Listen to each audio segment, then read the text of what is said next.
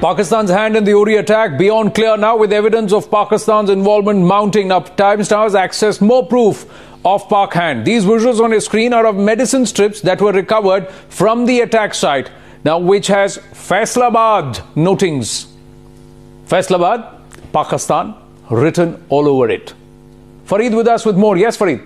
Yes, Anand. In fact, this, of course, we have been reporting from day one, and this has been really found on the bodies or from the belongings of these four Fidai who were killed in the Uri encounter. Now, we know that there are syringes, there are medicines, there is food, there are food packets, and all other equipment which has Pak markings all over.